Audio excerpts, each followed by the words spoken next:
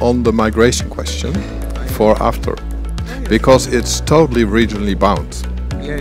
It's Northern Western Europe. There it's much higher as a concern, but on average, so we created a map here.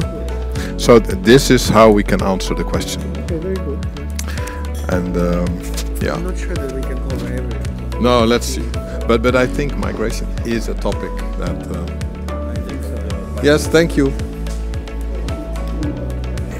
We moeten zorgen dat we een doosje met rapporten meekrijgen, want het is niet bij ons bezorgd nog. Ja.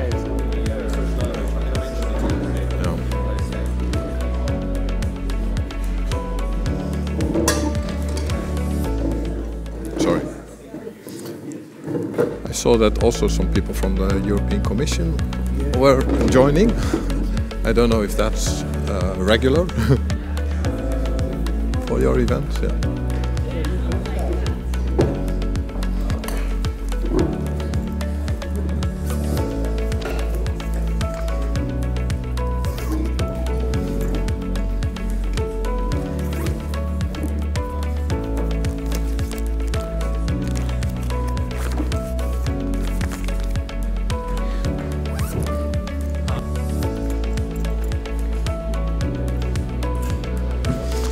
It's good to have a copy, because we were supposed to get a box with the mail, but it never happened. we got yeah.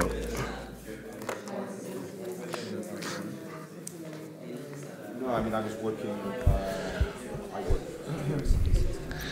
So good morning, everybody, and welcome to our publication Lauds Middle Class Concerns and European Challenges. Thank you for all coming. Especially, I have to say, our friends from Sweden. It was good coincidence that you were able to come here. It's our friends from Moderaterna developing and discussing about politics. I think it's kind of excellent that you are here to discuss the issue at hand. So, what have we done in the Martens Center? Basically, next year we have a European elections, and there will be a lot of discussion about topics, preferences, tendencies, even feelings. And our approach for this discussion has been that it's better to have that discussion having some facts. So we are already, actually this study what we are going to present now, which concerns all EU member states, 27, is actually the second part. We already, a little bit more than half a year ago, published the first study, of which the current study is the continuation of. Also, because we wanted to be, sure that the topics and the questions and the whole setting is good. After the success of the first paper, which is still available online, we are launching this one. And then this is actually part of the tour, which we are doing all around Europe, presenting the study and this discussion. Also, we are, handling the data and have country-specific presentations. Normally, one opening, publication launch does not refer so much to the content, but as there was some mentioning already in the invitation, I give some glimpse. European debate and people's preferences have had quite dramatic change during the past 1 or 2, 3 years. Also, we could see it between our first study and second study. The main topics, economic concerns and the security are not coming as a surprise. Post-COVID situation, war in Ukraine, energy crisis and inflation have had very deep impact on how people see their future perspectives. And of course, war in Ukraine has almost, doubled that impact. But there are other topics which are very much under the surface and ready to come up or pump up if those topics are triggered in a public discussion. But I leave that cliffhanger for the discussion. So really, so this is the starting point. This is our discussion. Based on this discussion, this study, we will not only participate in the discussion in different EU member states about the topics and preferences for the European elections, but also, of course, the policy proposals and what is acceptable and what is not. We are focused on the middle class. And to conclude, we are focused on the middle class, of course, because that's the main segment of not only the population, but especially close to the ideological base of center-right and the European People's Party, of which the Foundation Martens Center is of. But with this, welcome you all, also the online viewers. Happy to have you here, and I keep it short. I would just thank you, the panelists, for coming, and I pass the word to Federico Rejo, who has been managing this project and will moderate the discussion and debate, and I guess firstly introduces the panelists. So welcome everybody, thank you for coming, and Federico, floor is yours. Yeah. Thank you very much, Tommy, for this helpful introduction. Welcome to you all also from me. Well, I am here in a slightly dissociated capacity because I am both one of the authors and the Martens Center editor of the paper, but I'm also moderating this debate. So I will mostly be a moderator, but I will occasionally also step in to contribute to make some substantive contributions if needed. Well, Tommy has already introduced the topic, so I don't need to spend too many words on this. I can only tell you it's a big study covering all the 27 member states, and it was a rather demanding one. It was long in the making, about 1.5 years from the early conceptualization to the final sort of delivery. It's a very challenging subject, starting from the very basic issue, which is how do you define the middle class? What is a class in our very fragmented, social landscapes today? And Martijn will explain how we try to address that very difficult methodological question. We decided to still, let's say, stick to the topic, insist on the topic, essentially for 3 reasons. And we can start projecting, I think, the PowerPoint presentation. And well, they do, yeah. We can move to the second or third slide already. So why did we do this? I mean, the first reason is that we felt that something is happening on the ground. I mean, we have been discussing a sense of malaise of the middle classes now for quite a while. There have been important reports, for example, one prominent from the OECD, and one of the people at the table, one of our speakers, Anthony Gooch here, was involved in the production of that report, that have shown that in the last 15 years of successive crises, there is a perception and probably a reality of a squeezed middle that is experiencing financial and economic distress. We wanted to approach the topic for the first time from a center-right perspective, from the perspective of a foundation that is affiliated to the European People's Party and therefore as a center-right sensitivity. The political implications are also very obvious. I mean, it's an economic and social issue on the surface, but of course it has a direct bearing on the democratic process because, as we know, the stability of democracy depends on prosperous middle classes. And we indeed saw in the last 15 years increasing support for anti-establishment populist parties as a result of the deterioration of middle-class prospects. And then the final maybe reason is that there is a long-standing belief, I think, in center-right parties, Christian Democrats, conservative parties, that the middle class is the core constituency of of the center-right. And so it was interesting for us to understand to what extent that is still so, is it still true, and if not, what should be done to remedy that? And we can move to the next slide. So the key questions, well, we wanted to map out the challenges, the concerns, the perceptions, the aspirations of the middle classes at the pan-European level, all over Europe. As I said, we cover all member states. I think one feature of the study is that it does cover economic and social issues, and indeed it confirms that the economy is at the heart of the middle class problem. But we felt that too many middle class studies tend to just narrowly focus on these issues. Well, economic and social issues have all sorts of spillovers in other policy areas. And so I think it's one of the few, one of the few, very few, I would say you can count them, maybe a couple of others. There are middle class studies who go beyond economic and social issues to also include issues of trust, issues of security, and reflect on how they have a bearing on the middle class problem. So that's the first set of questions. The second set of questions is, what are the implications of all this for center-right parties? So that's as a way of introduction.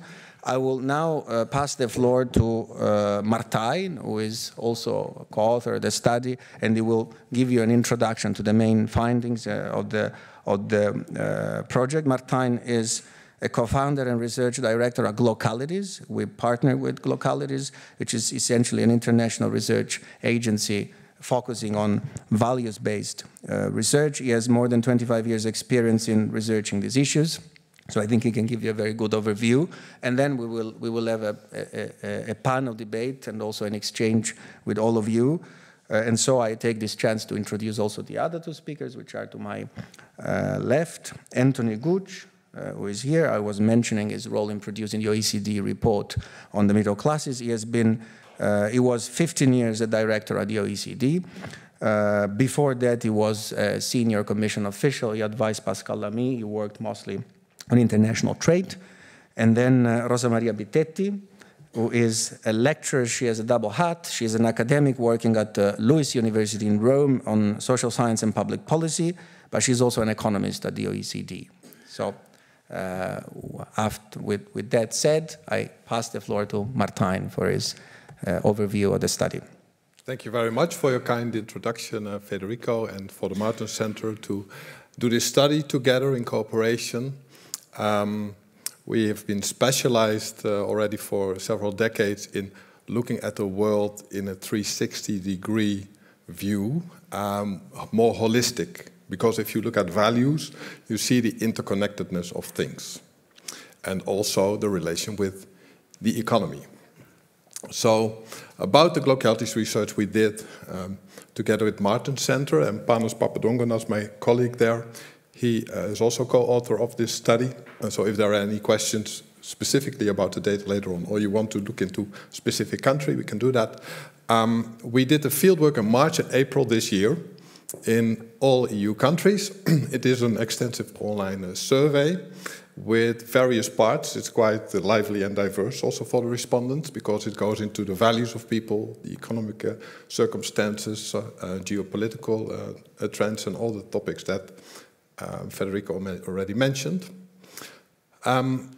We did it based on quota sampling, so based on census figures in each country with respect to age, gender, education and region. We set up a quota, and accordingly the respondents filled out the questionnaire, so we have balanced samples. And we surveyed more than 15,000 respondents across the EU, and here you see the numbers. I will go through it quite quickly, so enjoy the ride, I would say. So I will first start with the definition that we use for looking at the middle class, because you can take a definition based on occupation, for example, or based on income, or based on living area. There are many ways of researching classes, but we came to a solution that's a bit different, but that correlates with all these categorizations really well. Financial security, fear of falling, security concerns, thinking about the future of Europe, and solutions and the role of the center-right. Those are the topics that we will cover. So first, looking at the European middle classes. And here you see ladders. And we use actually a ladder approach. A ladder can also be an elevator.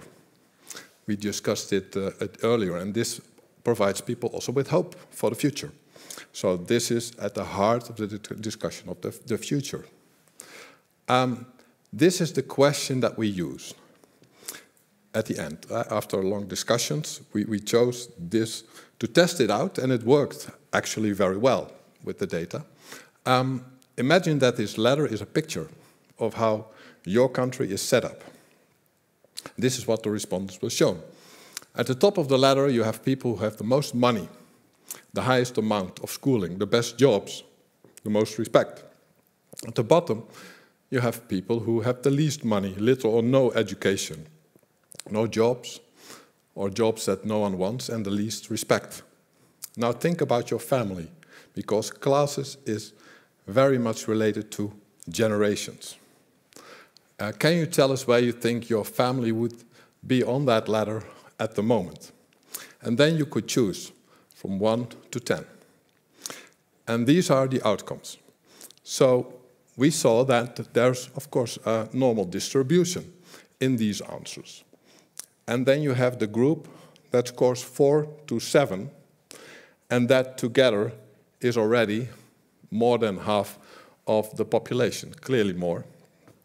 And within this group, the people who gave 6 or a 5 on this ladder are 4 in 10 people in Europe. But then there's also a group that we call the lower middle class. It's 11%. It's 4. And the upper middle class, 7. Because we did not want to have a determining definition, but a more fluid definition. So we speak about the middle classes, because there are various angles you can take for doing these analyses. Then you have 14% in the upper class and 13% in the lower class. And here you see, based on standardized scores, some of the values behind those people. So for the middle class, which is the line in green, that's quite average on these items, being pessimistic about the future. However, for the lower classes, is much more outstanding, feeling let down by society as well. Very much a topic that resonates with the lower classes. If we look at calling for smaller income differences, exactly the same, which is also natural. The higher classes, however, are more likely to have interest in politics, participate, consider life as being easy. They are more in the flow. They believe more often that change often results in improvements. So here you see already some cleavages, but the middle class, of course, this is the largest group, is the middle ground. So this brings us also to the pyramid of Maslow. It's like a hierarchy of needs. And when we went through the results, it was very clear that this pyramid explains a lot. So if you look at the upper class, European middle classes and lower classes, there are specific needs, specific aspirations that resonate with these classes. But of course, you need security. You need the basic psychophysiological needs to be fulfilled. You need food, you need shelter. To be able to self-actualize, you first need this. Safety, also with regard to the geopolitical tensions that there are. That's very important. Love, belonging, esteem. And then we see that in the European middle classes, the aspiration for the next 5 years that they more often express than others is higher income, higher salaries, having my finances under control. So the economy is so important. People in the upper class are able to reflect on their life much more. They are also a bit more relaxed. They want to have clearer goals in life, for example. They want to focus on having a good career. And this is something that we often tend to forget. Because people who are working in education or in EU policy circles are often more higher in the pyramid of Maslow position themselves. So this is a universal, of course, aspiration is being healthy.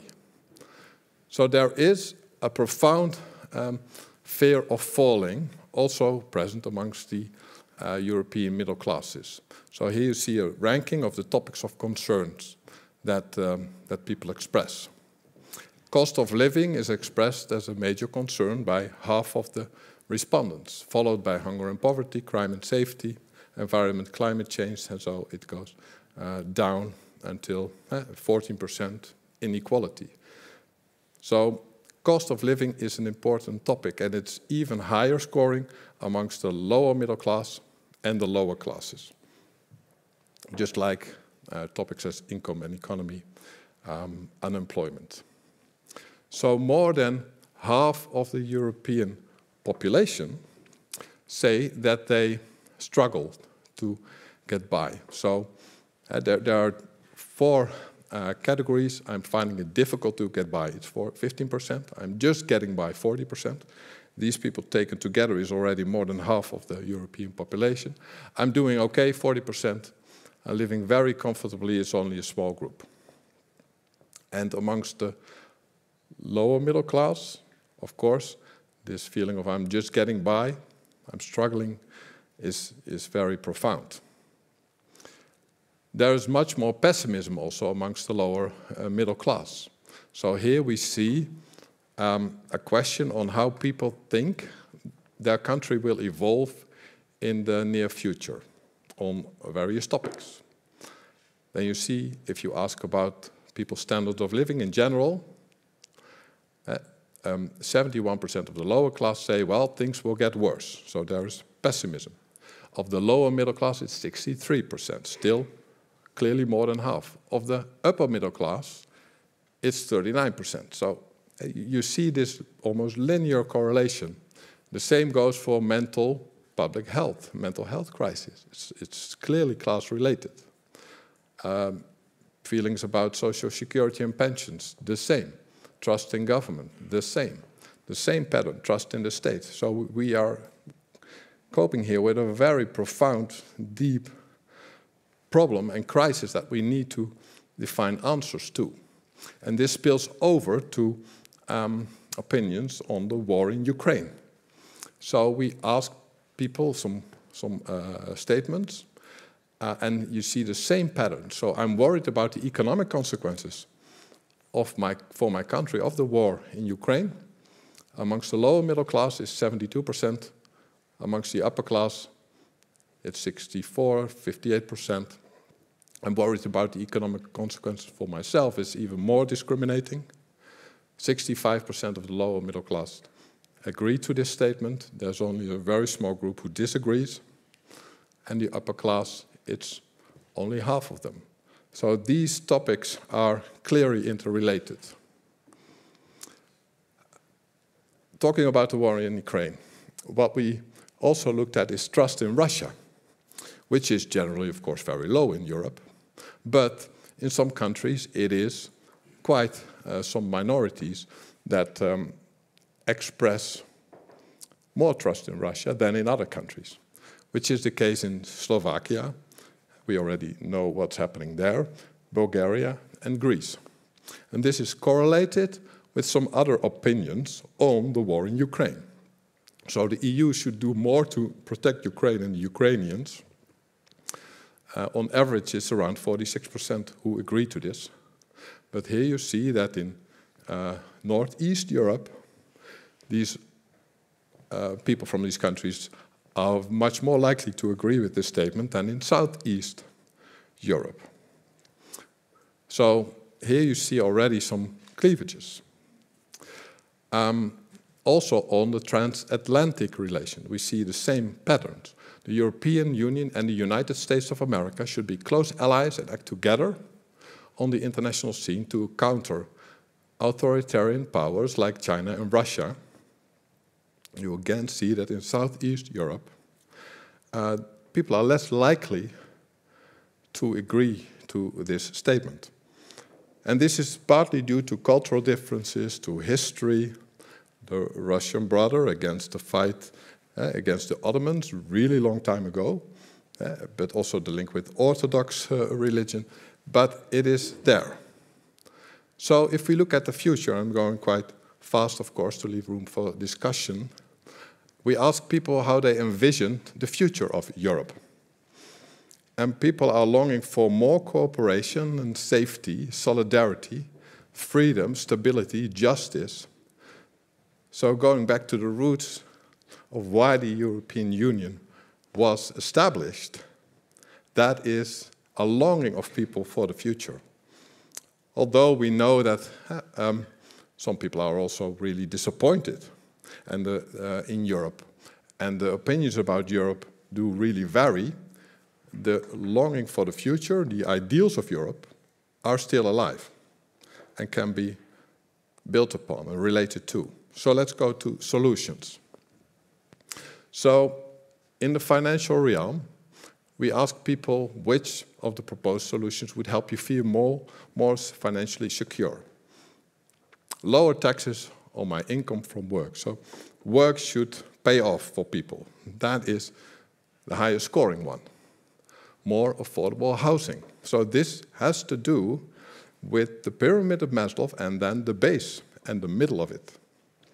And that's so important. People need stability. They need to be able to work, and that pays off, and that provides them with money for their family, for their future. Better paid jobs for people with my educational level. And then lower interest rates for loans, for example, that is less of a priority. What we also see is that only a minority is willing to pay higher taxes for better public services. This differs per country. What is really interesting that in a country like Greece, people are more likely to agree. And so better public services are important, but how this is being paid for, those are topics that opinions are divided upon. The relationship with trust. EU trust is relatively high. It's much higher than trust in national governments. Trust in national government is at 33% on average. Trust in the European Union is at 50% on average. We see the same in our global research that we do with respect to the United Nations. People also project a lot of trust into the United Nations. And that has to do also with the word united. And there's a unity of mankind. And that people project hope into it. So that's a possible vehicle that can bring people together again. The same goes for the European Union. But again, there's a risk of the middle and the lower middle class to drift away on those trust issues, because trust in the EU amongst the upper class is 59%, but amongst the lower middle class, which is a core constituent of center-right parties, it's 46%. So there's quite a cleavage there. But what is interesting is that trust in ordinary people is quite high. And this resonates with Christian democratic ideology, where civil society is one of the pillars. And in the pyramid of Maslow, at the mid and the bottom end, there are different economic principles that are central, that people are longing for. This is not so much about competition or standing out, but it's more about solidarity and reciprocity. And this is also the reason why civil society is so important, and the family is so important, because those are based on principles as solidarity and reciprocity. And that's what a lot of people are longing for. There are differing views on center-right values. We have tested quite a set. One of the central views that comes out highest is that illegal migration from outside the EU must be limited and external EU borders must be protected. That is clearly, and there the classes are not really divided on this topic. This is a priority. The second one, respect for rule of law, separation of powers is essential for a well-functioning society. One of the pillars of the European Union, the rule of law, there's a lot of support there. I believe a social market economy based on freedom, responsibility and fairness is best for our society. And here you also see, again, this principle of reciprocity at the heart. Then you see that on the transatlantic relations, views are a bit more divided. On European integration, also, views are more divided. And people slip towards the negative end on topics such as the EU should be more open to legal migration. And, interestingly enough, Christianity and Christian values are the basis of my thinking. Is not as profound as the rule of law and the social market economy. So I'm going to close. What we did with this holistic approach, we looked at various value segments in Europe. And there are profound differences that are highly explanatory for developments within Europe that you see every day. So there is a group of cosmopolitan creatives on the right-hand side, on the top of the model, freedom and exploration oriented. On the left-hand side, at the bottom, you have conservatives, traditionalists, at 22%. There are also challengers, achievers. But what is highly instructive is that after 2004, the countries that joined the EU have a relatively different values composition. So the group of traditionalists has grown since then. So the founding countries of the EU had less traditionalists than the countries that joined the EU later. And the group of creatives, cosmopolitan creatives, was more prominent than it is at this moment. And we know that in the Brussels bubble, there are also a lot of creatives. So it is sometimes hard to connect with regions in Europe that have more traditionalist values. And this lens of values is explanatory. Because here you see the map. Traditionalists are more often present in countries such as Bulgaria, Romania, Greece. You see it at the eastern border. And less present in Northwest Europe. So this is the cleavage that you see play out for a lot. Creatives, on the other hand, cosmopolitan, open-minded, open to married couples living together, gay marriage, for example. That's more, those people are more present in Northern Europe, in Western Europe, in Southwest Europe. That's where the opinions on these topics are different. And we need to understand this more deeply to be able to connect with people in Central and Eastern Europe, and also on the topics of trust in Russia, in Southeast Europe. Because it's not the case that these people would like to become part of Russia, not at all. They are fed up with corruption, for example. So there are ideals of Europe that do resonate with them. But we need to be very precise in that. So let's go back to Federico for the summary and recommendations. Yeah, thank you very much, Martijn. For the sake of time, I will do it from here, if you don't mind. Just a very fast summary and some recommendations that we felt are in order before giving the floor to the two discussants. First of all, I mean, you have understood there is a general crisis of insecurity and fear of falling behind in Europe's middle classes. As you have seen, more than half of Europe's middle classes are just getting by financially. They declare that they are just getting by, so they're experiencing some degree of financial distress. They resent, I mean, the cost of living crisis and the inflation crisis. It tops their sort of agenda of key concerns.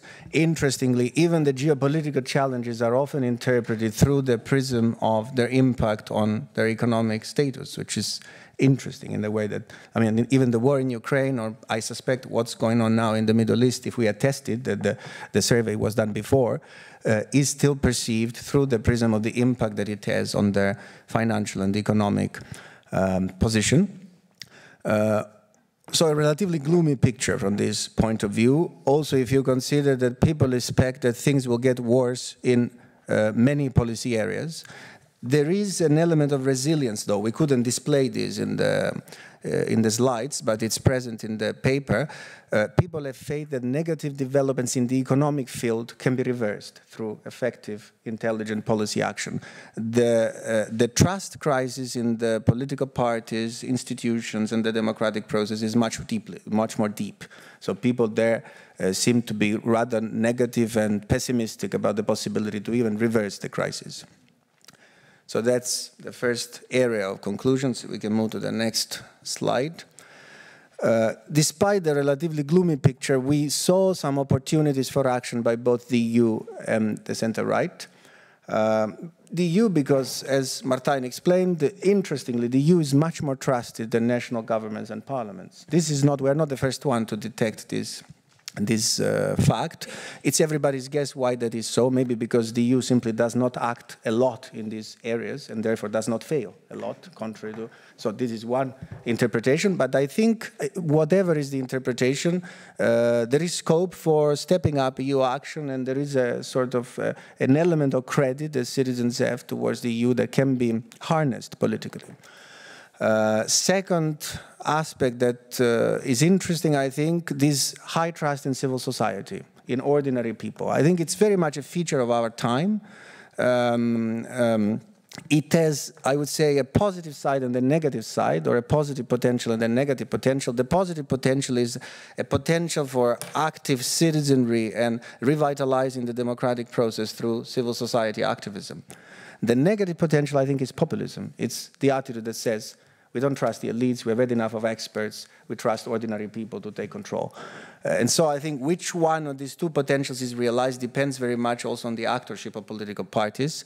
And that's why one of the recommendations that we gave is for stronger EU political parties and a stronger transnational EU democracy, because we feel there is a need to connect this trust in ordinary people with trust in the EU through adequate, an adequate democratic infrastructure, which is developing but is still lacking. And finally, I think there is optimism for the way in which center-right policies and values resonate still with Europe's middle classes. Going back to our initial question, is this still a core constituency of the center-right? Things like the social market economy, strong rule of law, regulated immigration.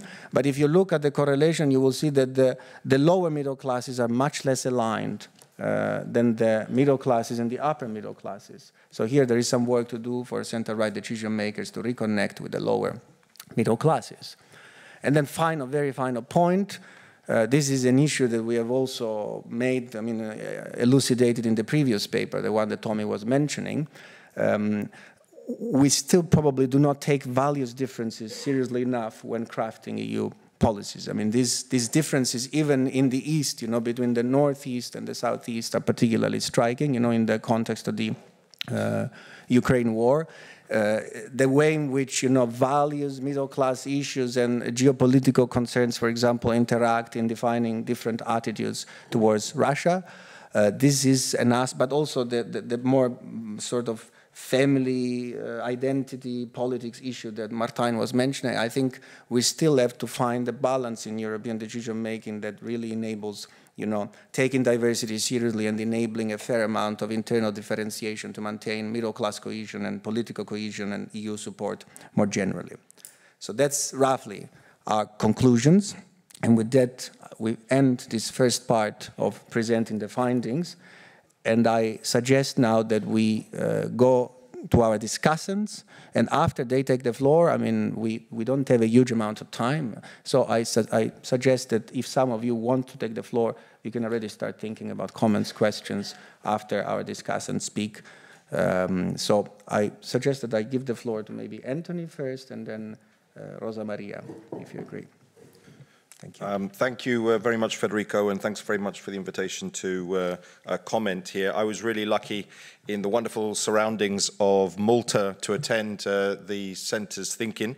It was my baptism, and in that context, we were given a sneak preview of what was shown today.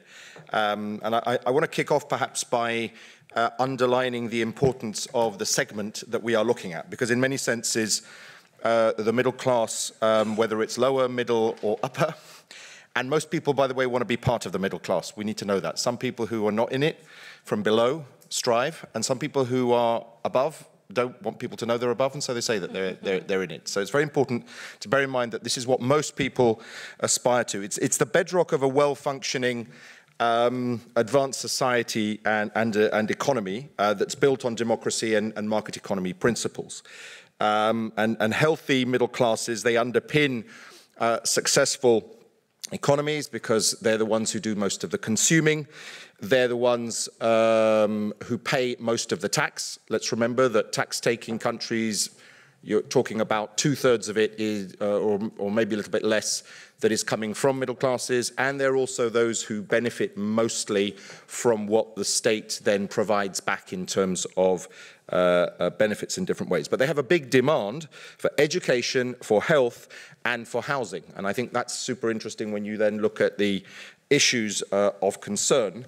They're also the ones who are going to be most keen to see high quality public services in those domains that I just cited.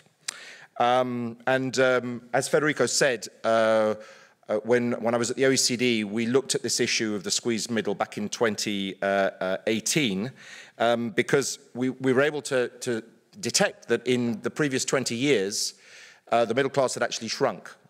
So it had and was getting smaller, and this coincided at the time already with a rise in the cost of living that, as you can imagine, has only been exacerbated by what we talk about now, because now we explicitly talk about a cost of living crisis, and we did not do that in the same way, I would say, back in 2018. I mean, we were still getting over the financial crisis, etc., and also other things were occupying our minds, like Brexit and changes in the United States that had big ramifications around the world. When you look at the challenges in certain areas like housing, and housing is central to being middle class, owning your own home is central to being middle class. House prices have risen, say, 3 times the level of inflation. And I think many of us and many of you will know in urban areas in many different parts of the EU, people have been priced out of living in the places that they were living in and in the cities that they were living in. Together with that, an absence of social mobility. And it's connected. Because where you live, what education you get, how healthy you are, all of these elements are sort of self-fulfilling. We were able to identify that it's really damning. It would take 4 or 5 generations for a child born into a low-income segment to actually get up into a median income segment. And that 4 or 5 generations is about 150 years. So think about that in terms of the likelihood. And the problem is with the elevators. The elevators of education, health, etc., they are very slow for certain people and they're very fast for other people. And it's like inflation. So even if you're going up a little bit, if inflation's there, you're not. In relative terms, you're falling away. Another fascinating element is also when you aggregate the income of middle-class households, it used to be 4 times that of the upper-income households, proportionately. Already in 2019, it was less than 3 times that. So you see, this is tangible stuff. So the squeezing has really taken place. And I think that what this study does is it's fantastic then to have a sort of finger on the pulse of the situation in Europe in so many ways and how this is playing out. Inflation, very critical issue. Cost of living crisis, driven by pre-existing political tensions. Let's remember that those tensions were already there in 2016, US-China, that then went into EU-China, etc. The sense of unfairness that's pointed to also, I think, in this study. I think that was a very important factor in the vote in the United Kingdom in 2016.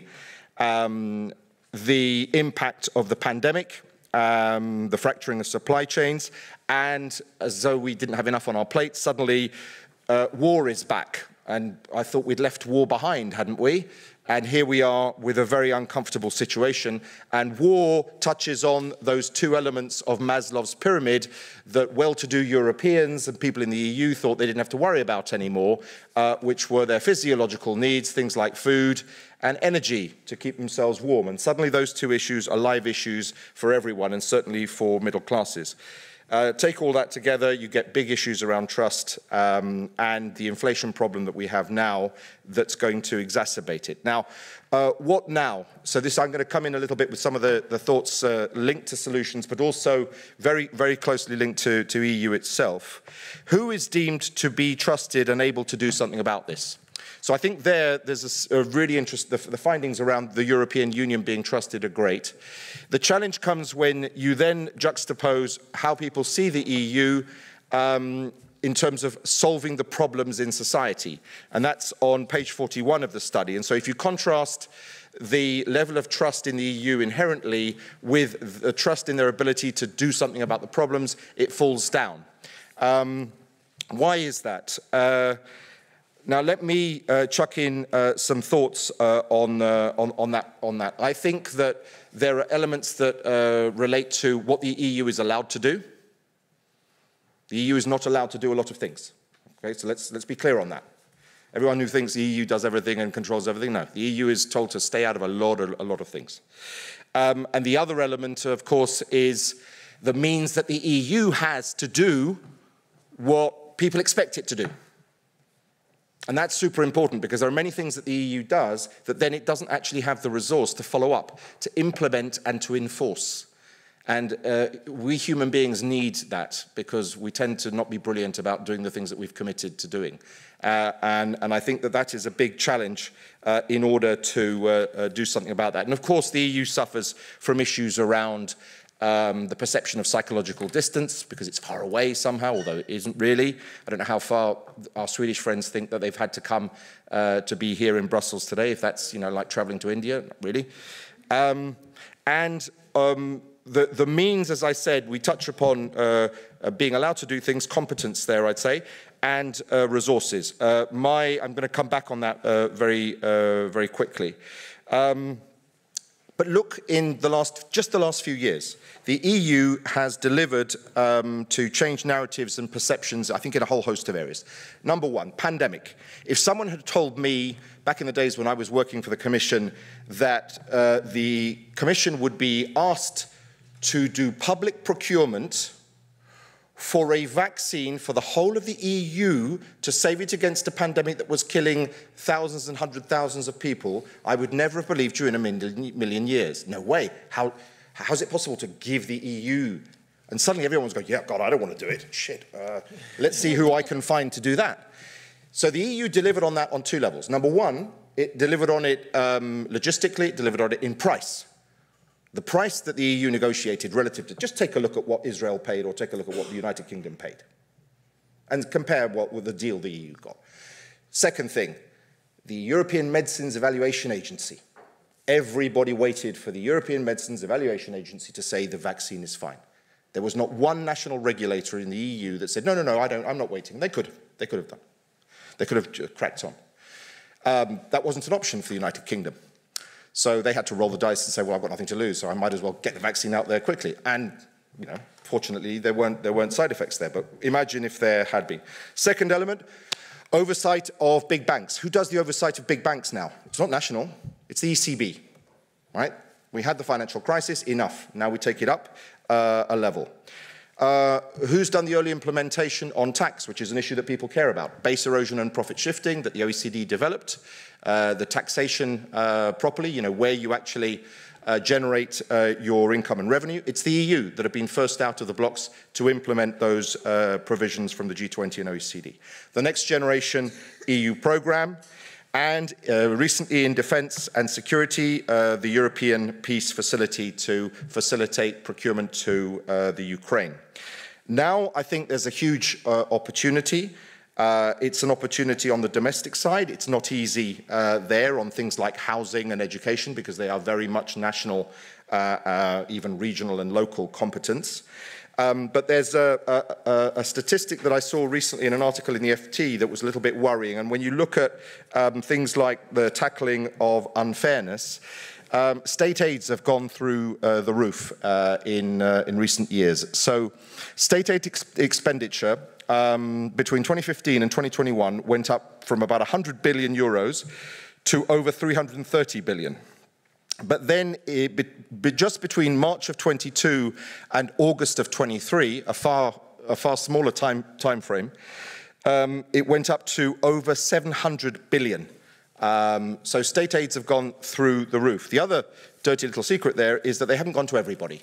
50% of state aids have gone to 2 countries, and I will let you guess who they are. They're known as the MOTA. So there is certainly stuff that can be done on unfairness. Secondly, on tackling the cost of living, a lot of issues there linked to energy that the EU is working on right now.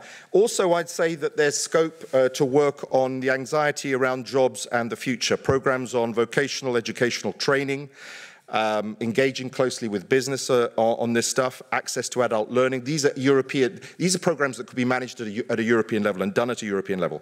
And also something really important, which is linking entitlements to individuals and allowing those individuals to be able to take them with them around Europe as well. The training and the benefit, rucksacks that they could have. These are spaces that could be worked on. And the last area, I think, is on the external side. Surely with the re-emergence of war, the interest on the part of European citizenry on what can be done collectively around security, a united Europe on security that takes you into the military, that takes you into the defence. Perhaps an issue that has always been a bit taboo is one that now is ripe to be looked at. On means, I think that the EU is trusted. It needs to be given competence and also to be able to deliver. It needs to work on productivity, which I think would be hugely increased, for example, if the single market were actually to happen and to be completed properly, and that takes enforcement.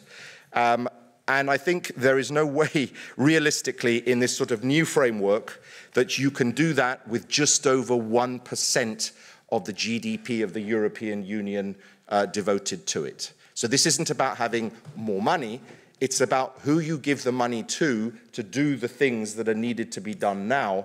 And I think that there's probably an inexorable realization that you're going to have to, in a sense, put your money where your mouth is there. Thanks. Thank you very much, Anthony, particularly because you already entered the issue of the policy conclusions that we can draw from the report and the potential for EU action that is implied in the findings. Rosa Maria, the floor is yours. Okay, so thank you for having me and for giving me the hard task of commenting on a study I really liked, because it's easier when you don't like them. So I think it feels an important gap, an important scope of working on self-perception and self-definition of the middle class, because we already have a lot of literature on what is actually happening with numbers and the wonderful research from the OECD, if I may be partial about it, but tell us, and also we know that. But it's not only important, the data and the numbers, but also the stories that people tell themselves and how they see their economic situation, because that affects their political demands and their political requests and votes in the end. And the trouble is, and I'm a policy person. I do policy. But I was talking with a politics person, a former friend of mine who is now a political strategist to an Italian party, and he said, no, and I was discussing this study, and but there are faster ways. You just go on the web and check web sentiment and what's trending, and yes, that's a certainly faster and certainly cheaper way of checking the pulse of the middle class. It's not a more effective, because you cannot ask people what's the problem or what's the solution, because there is very deep and well-rounded research on political ignorance, which is a shocking and widespread phenomenon everywhere. Most European citizens have no idea of what the EU can do and member states can do.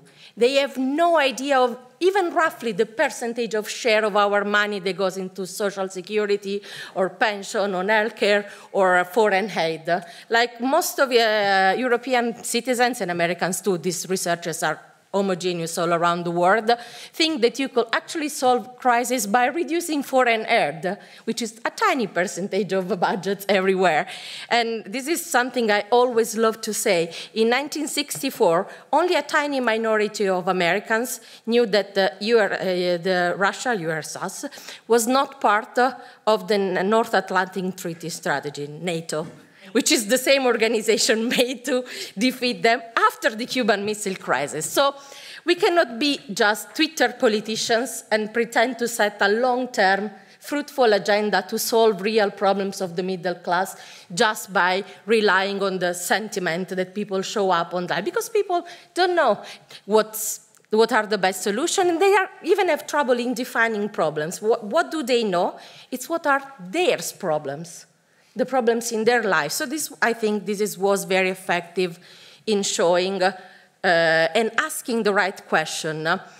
What follows up? Follows up that you clearly have a squeezed middle class with a broken social elevator, to use keywords already used. But what strongly emerged is that it's a stagnant middle class, more worried about protecting what they have, fear of falling down, than projected in the future.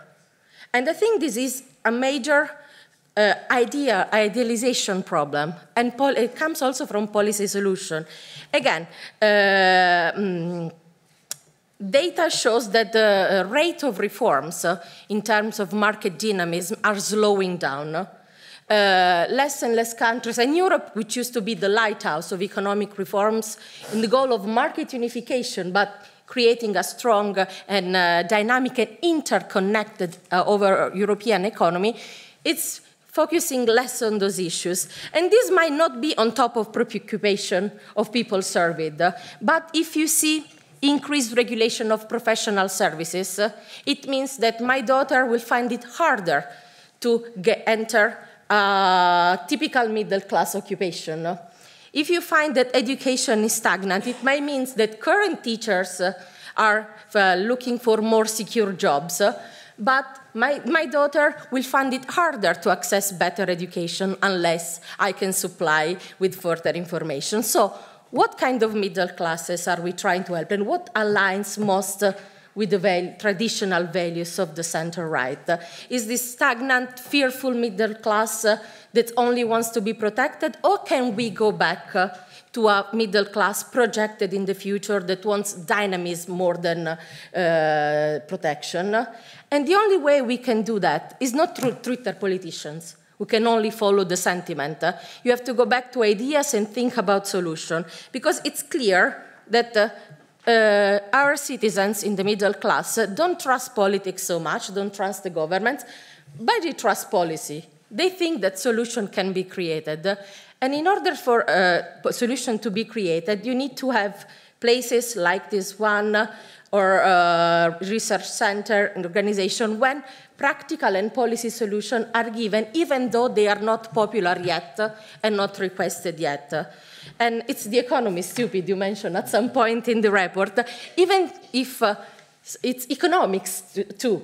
So even when laymen and middle-class people don't see that economics and policy is the solution to their problems, we have to force real leaders to refocus on those instruments to solve problems and have a vibrant middle class, not a fearful one. Yeah. Thank you, Rosa Maria, and indeed you have touched maybe the central issue, which is, I mean, okay, this is the evidence, what do we do from here? Do we address the problem through reforms and dynamism, or through intervention and protectionism? So I don't know if there will be a chance to come back to that later, I hope. But my suggestion is that since we are running out of time, I mean, it's a very substantial report, so it took some time to lay the ground for discussion. But I don't want, participants to be completely passive in this exercise. So I suggest that we can already open up for questions and comments from the floor, if there is any. Otherwise, I will ask. I have 100 questions that I could ask myself. But if there are questions already, I will give some of you the floor. For the moment, I don't see any. And therefore, I ask some of my own questions. Maybe, I mean, I start with you, Rosa Maria. I mean, following up directly on your last point. I mean, my impression, I mean, if you look for a moment at the side of policymakers, I have the impression that you also see a change, right? I mean, when I came to Brussels not so long ago, maybe 2015, something like this, the discourse was all about reforms, structural reforms, market access, growth. So the solution to the middle class problem, which was resented also then, seemed to be a market-based solution. The talk of the last few years has been protection and intervention, essentially. Yes, so my question to you is, how do you interpret this shift? How do you assess it? And is it a problem? And is a different approach possible? Okay, I think that two reasons to change the public discourse in Europe. One is the rapid succession of crises. So when you're in a crisis, it's harder to think in the long term, and reforms require you to think in the long term, because usually reforms have costs that are immediate and benefits that are long term. They're already hard to do in a good policy cycle. They're very difficult to do in a crisis cycle. But as Anthony was pointing out, the way that the EU showed it was very good at managing and learning from crisis, I think affected the trust that people will increasingly have in how you can be the new tractor of new changes. And the other thing is the populistic bubble. And we've all experienced and seen in most of European countries and abroad, the rise of these dichotomic and simplistic movements. But I also have the feeling, and I hope it's not just a wishful thinking, that this bubble is imploding, because they're either failing or transforming themselves. I'm from Italy, and this is, I think, a very good example of having a party that was elected with a strong populist anti-EU platform, and then coming to power and becoming perfectly EU-confident and compatible and respectable and much more centered and right than it was when he got presented. Of course, sometimes they always have some moments of craziness, but more or less is a traditional goal. So once the populistic bubble keeps imploding, and it will implode because it will not give solution to what people are asking. They're just doing the Twitter politics I was talking about. They just say, you want this? Okay, we'll give you this. But then after 4 years, it doesn't work anymore, and they lose their content. So after that, and after hopefully you can exit the crisis solution mode, I hope reforms and long-term structural reforms go back to the main agenda. Thank you, Rosa Maria. Would you like to add anything, Anthony? I would, and I agree very much with what you said, and I had written the same thing about policy versus politics, unfortunately, and so that's a challenge, I think, for political families. And I think one thing I would say is that I think that the European level does it better. At the European level, political families are used to working together. In the European Parliament, for many, many years, this has been the case. And I think that is a very interesting phenomenon, where perhaps you have a far more reasonable discourse among politicians and political families at a European level than you do at a national level. And that should not be underestimated. Of course, we know the open question is what will happen following the next election, and whether or not there will be a majority of politicians elected at a European level who may not be part of what I would describe as a very broad mainstream of political parties already at EU level, whether that's the EPP, the S&D, Renew, Green, already a pretty big spectrum there. As it's customary in these moments, I am going to pick up on something that I disagreed with in the study, and that was page 9, when it said, second, despite all the emphasis placed on self-expression and quality of life in our post-materialistic age, ensuring economic and physical security actually remains the core of the middle-class problem. I would contend that these are central to quality of life. Safety is central to your quality of life. Your income is central to your quality of life. What we need to stop doing, though, is almost being reductionist about things. It's complex. If you ask anyone what's most important in their lives, strip it all away, we come up with things that are very personal. but they are very, very important. Probably number one for most of us is going to be health, right? Why? Because if you're not around, you can't answer that question. If you're not healthy, forget most of the other stuff. Things like education are super important, and that sense of human satisfaction, which I don't think we should underestimate. So I would just say, I would caution about a sort of return to it's all about the economy, stupid. More than anything, because economics is a means to an end. Economics is not an end in itself. Good economics is supposed to generate the elements that can give you really good public services, really good public goods. So I would just say that it's a very important thing to keep that in mind. Thank you, Anthony. I believe Martijn would like to add something on this. Absolutely. So what is really interesting to find is if you reflect on the pyramid of Maslow and the findings from this study, I think the findings of this study reveal that people want to flourish, want to thrive. And that has to do with fulfilling their aspirations in life. And we also know from happiness research, for example, that being embedded in a social environment that is like your family and that is reciprocal, and that so this feeling of embeddedness is very important. It's a means to be able to thrive and fulfill even your mission in life. That's a longing, a deep longing of many people. And that is not necessarily self-actualization. And I think this is where we might have gone lost. Because your mission in life can be to take care of others and be a very good nurse or a very good teacher. And all these people are needed. And I think, so building upon these personal drivers of people is very important also to move beyond the current state of crisis.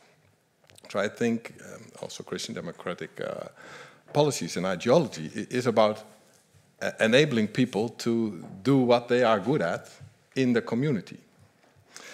And what we see reflected in these data is if there is too much focus on values that are often present amongst the creative segment in society, which is highly educated, but also in a way detached from the lower strata of society, that is a danger in these times of crisis. We need a recalibration, and that's what of connecting with the values of people also in the middle and the lower strata. So thank you for your question, your remark, and this is my response. Thank you.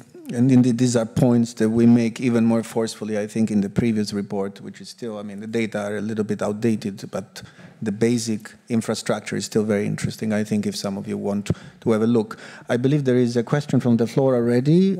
Owen. Thank you. I'm Regina Maroncelli. I am the president of the Large Families Confederation, the European Large Families Confederation. Thank you for this study. It's very interesting. I'm sorry I lost the beginning, but I think I had very, very interesting hints I would like to share with you. Because when you are talking about the shrinking of the middle class, it comes very natural to me about thinking how also large families is a phenomenon that is shrinking. And large families used to be a very common model, family model in middle class, which is not now. But this is, all the things you said seems very much linked to demography topics and issues we are facing now. And when you talk about the stagnation of the middle class, I think about the general situation of the stagnation of society and the general fear of having children, having the same concerns like not having a house, not having the exact wage that you should have due to your studies and so on. So I don't know if you have ever done this connection between natality and demography altogether. And when you come to the solutions, you are talking about cooperation, safety, solidarity, stability, justice, and freedom. And I read family. Of course, is my topic, so I read it everywhere. But maybe if we start to see all these phenomena with a family-friendly perspective, this could help to face real problems of people. I mean, it was market before, it was maybe now is the safety, but also is family, something that is very deep, very profound, and very meaningful for the middle class, I think. Thank you very much. I think that's a relevant indeed remark. And well, I don't think anybody will disagree with you in Christian democratic circles on the importance of family-friendly policies, but specifically on how does this bear on the middle class problem and whether we tested for it and its role in the study. Maybe I give the floor to Martijn. Sure. So civil society comes out as one of the main actors that people expect solutions from. And clearly family is an important part of that. Absolutely. And this sense of reciprocity that people are longing for, where do you learn that? It's in the family. But I think it's needed to, we need to readjust it to the current situation and the current circumstances. So yeah, we didn't touch upon it very much in this report. It's an interesting avenue for analysis. I think it's also clear from the analysis that views are very diverse on what then family means in Eastern Europe, Western Europe, but there is, I think, a lot of common ground, because from other research we see that one of the highest values that are present amongst liberals and conservatives that even have the potential to help us overcome polarization, it is a focus on compassion, a focus on caring, and that is what many people are longing for in these times that are experienced as very violent and regressive. So I think that there is an avenue to explore further in all diversity. Rosa Maria? I just want to add a couple of words on this as a person who is thinking about if to enlarge our family personally. So I think it goes back partially to policies and economics, but again, it's also a way of self-definition. A stagnant middle class is too fearful to have more children. And you don't have more than one, more than two, more than three, if you don't have faith in the future, faith that the future market will be able to provide for them and give them opportunities. So certainly there are policies in some countries more than the others that need to be accommodated to allow for a better work-life balance, or at least some work with a family. But again, it's also and very much a cultural issue about hope in the future that somehow the middle class is losing by focusing too much on protection and less on growth. Thank you, Rosa Maria. I have already 3 questions from the floor, so I will start from Owen here. Thanks, Federico, and thanks to the speakers for some excellent analysis. I just have a comment and a question. I think the comment is that given the kind of areas that are identified as important in terms of solutions, that, you know, we shouldn't forget that the main part of how this change will occur is at a national level, given where competencies are at the moment. And that brings back the importance of, centre-right parties at a national level. Because if you think about taxation, if you think about, education, health, housing, childcare, all fundamentally national level issues. But they are all also traditional EPP priorities, centre-right priorities over the years. And I think it's very important that when we think about taxation, we need to reduce taxation on income. I think according to the OECD, 5% of European taxation income comes from housing, even though housing is disproportionately owned by the older generations and is disproportionately the main driver of wealth.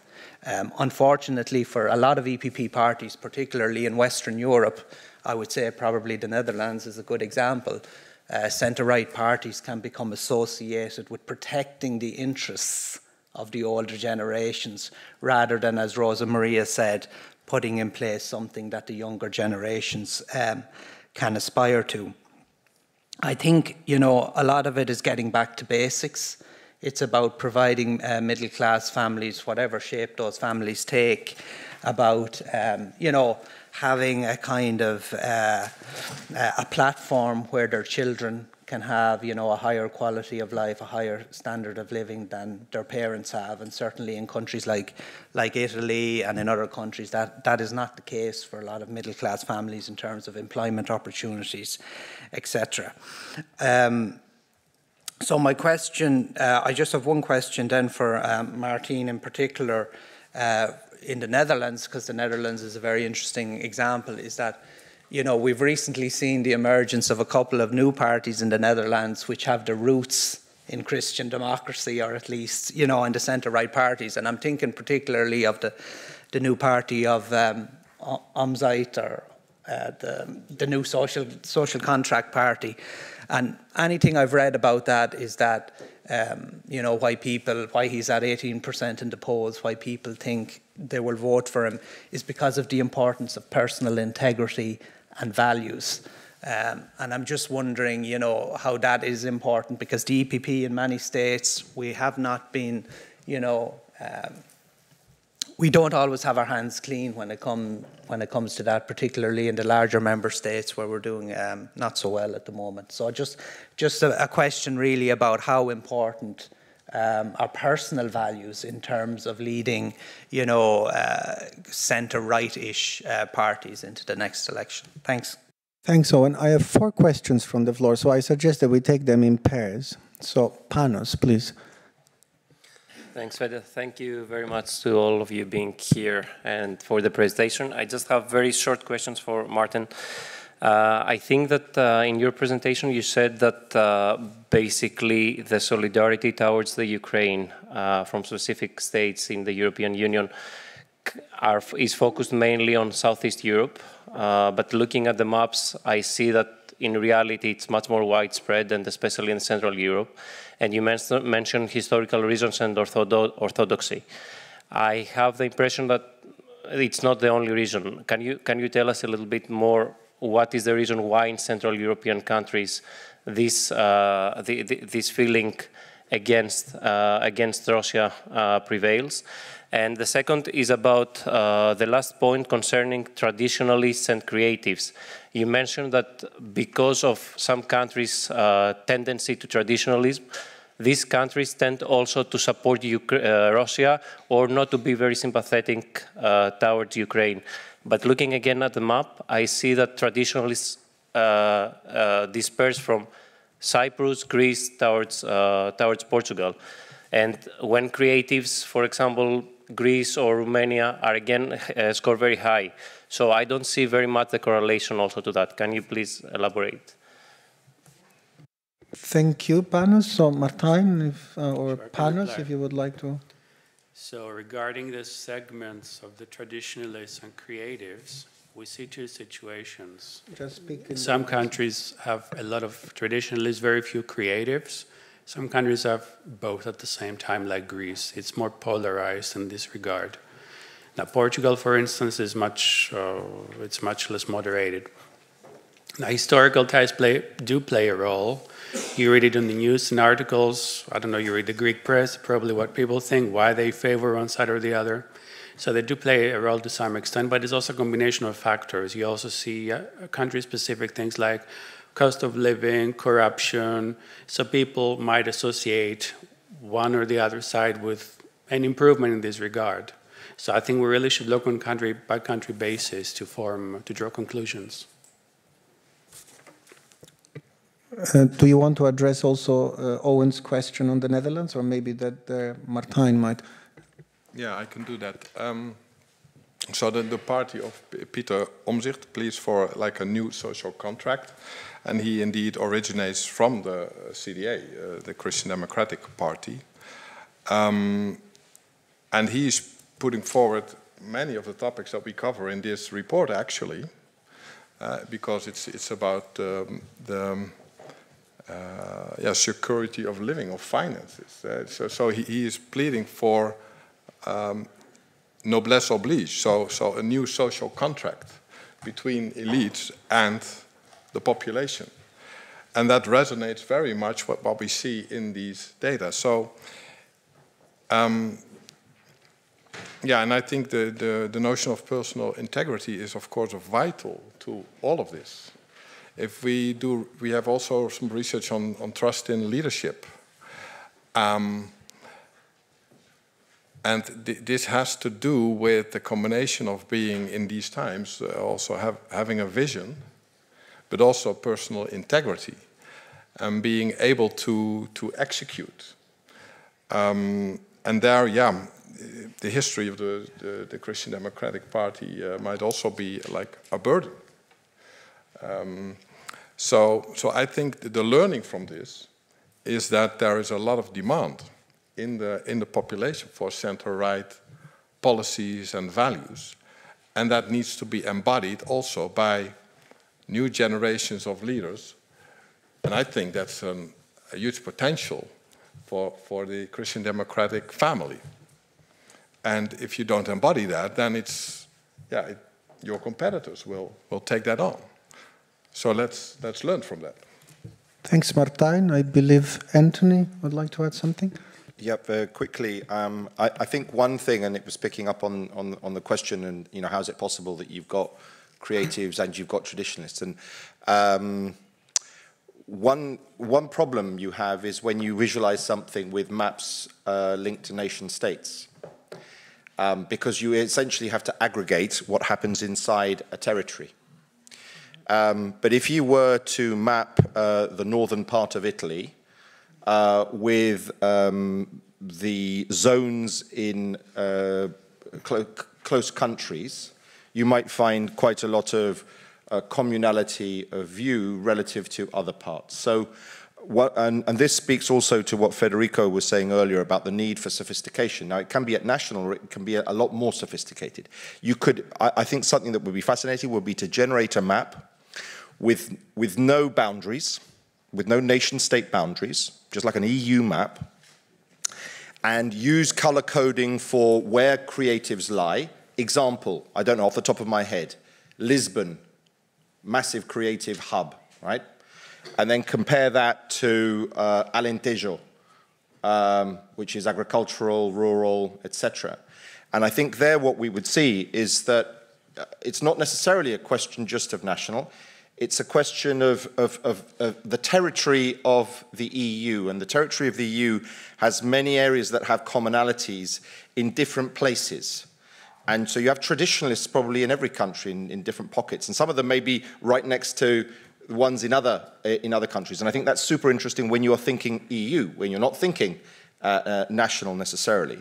And one thing we were discussing in a paper that I think Owen is about to publish very soon on agriculture is the difference between rural communities and urban communities. So within our countries, there are big differences just by going from one metropolis, say, to another zone. So this can happen between countries, although there I think one would have to look at it very carefully as well, but it can also happen within countries. And so it gets you into 2D and 3D. It can be quite fun, quite interesting, and the potential, if you like, readings of that would be fascinating. Thanks, Anthony. I can only reinforce the point. Actually, we have regional data, and there were discussions at the beginning whether we should display them aggregated nationally or regionally. We opted for this, but we have the data, and indeed, if you visualize them in that way, it's a whole different picture, and it's very interesting. I have two more questions. I will take them because the gentlemen have been raising their hands for a long time. I would just ask you to be brief because we are running a bit out of time. So Tommy and the gentleman next to you. Okay, because of time, I'd keep it very. Actually, it's just a short comment about this demo because I comment on it because there was two notes on that. It's demographic change and this aging. My point would be to say that indeed there's a very strong economic component and also security about future and all that. But there is, I think we should be honest. There is also, value/opportunity cost dimension there, meaning that young people, even studies show there's things which didn't happen 20, 30 years ago, but the young people are questioning: do I want to get married? Do I want to have children at all? And where the reason is. And studies show this, it's not always economics or security, but it is the opportunity cost. People are, seeing investment to family versus other opportunities, what the current society provides. But that's a comment, no question. Tommy, the gentleman over there? Yeah? Yes, thank you. Can you please turn on the mic and speak? Testing? Yeah. All right. So my question would be, from the report, there has been noted a great trust in the EU as an institution, and from that, in the policy recommendations, it's sort of been established that central European action and sort of a political integration is sort of a medicine to a lot of the problems that has been presented in the report. And my question would be, when I looked over this now, I couldn't find any data on the middle class's reaction or trust in European integration in itself as a project, and I was wondering if there's any data on that, or if you have any comments about that.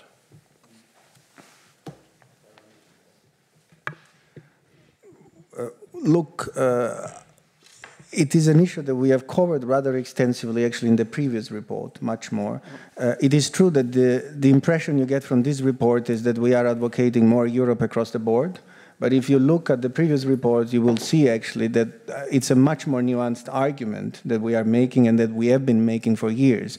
It's in a way, a stronger Europe in some fields where there is a real added value in EU action, defense, foreign policy, border controls, but also a much stronger protection of diversity and national differentiation and regional differentiation in other areas where citizens clearly don't want centralization. And Martijn was pointing out some of these areas. For example, moral disagreements.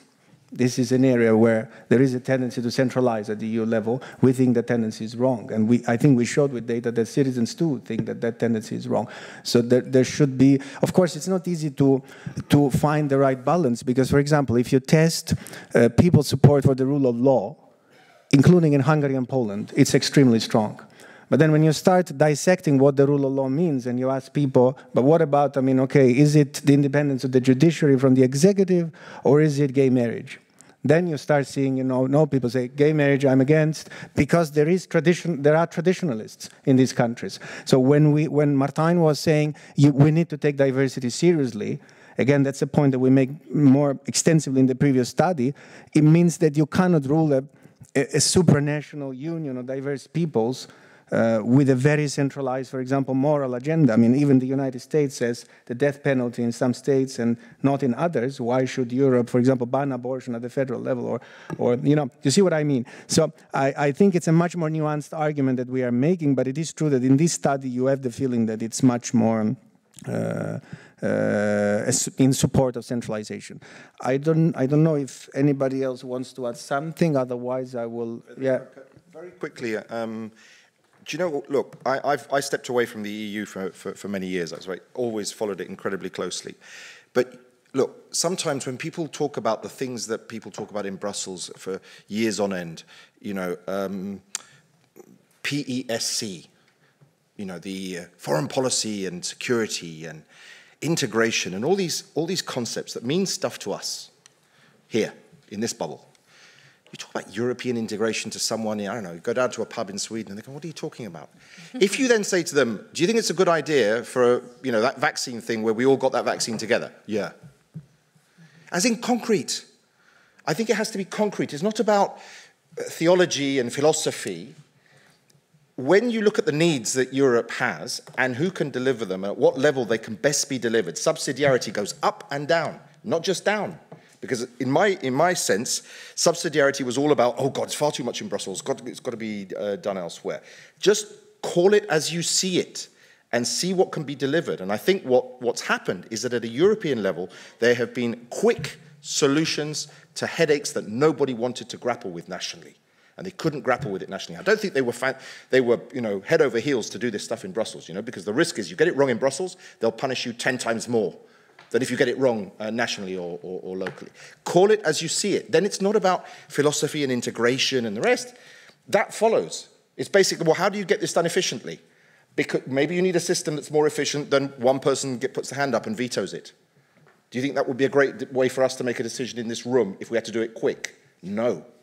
So I think we just have to be pragmatic and practical and less theological. That would be my suggestion so that we don't get ourselves wrapped up. Yeah, thank you very much. I mean, this would open a whole new discussion, which would passionate me very much because this is my main area of interest. The middle-class expert here is actually Owen Dray over there. But we cannot go into that now. So let's wrap it up. I would like to thank the speakers for a very insightful, I think, and in-depth discussion. I would like to thank all of you for being present, for your contribution. I will leave you just with a couple of messages. First of all, I think we have ascertained that there is a crisis, that it is a huge challenge, but I think we also offered some hope. There are opportunities for action both from the EU and from the EPP, and knowing this, at the eve of an important European elections, I think it's helpful. It's helpful to the political family. It's helpful to the general public at large. Second message, also building on the last short discussion, we need to take diversity seriously, undeniably, and it's one of the underlying messages of both surveys that we have done in last year and this year.